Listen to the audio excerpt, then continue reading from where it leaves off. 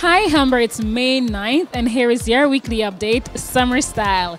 I am Kezia Hines and I'm a journalism student working up here at the North Campus this summer. A group of 4 students in the Creative Advertising degree program have won first place in a competition sponsored by Advertising Standards Canada. Their campaign, which explores the theme of truth in advertising, was one of more than 40 submissions from students across Canada. Another group of Humber students won 4th place.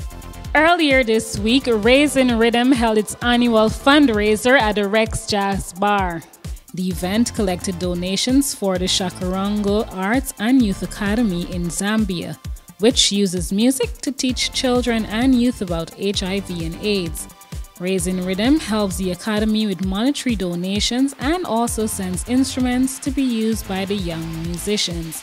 We spoke with Liz DeCizer, a student in the International Development Postgrad Program and one of the organizers of the evening.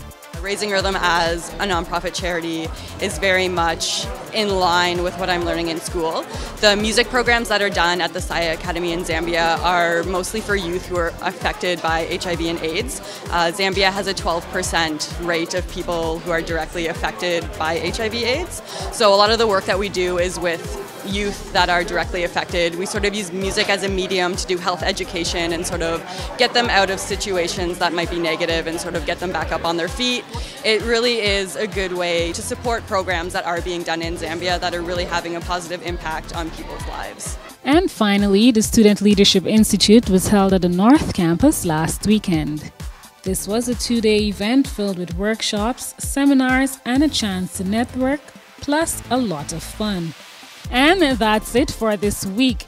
It's pretty quiet around here considering all the programs offered this summer, but there's still lots going on. For Humber Today, I am Kezia Hines. See you soon.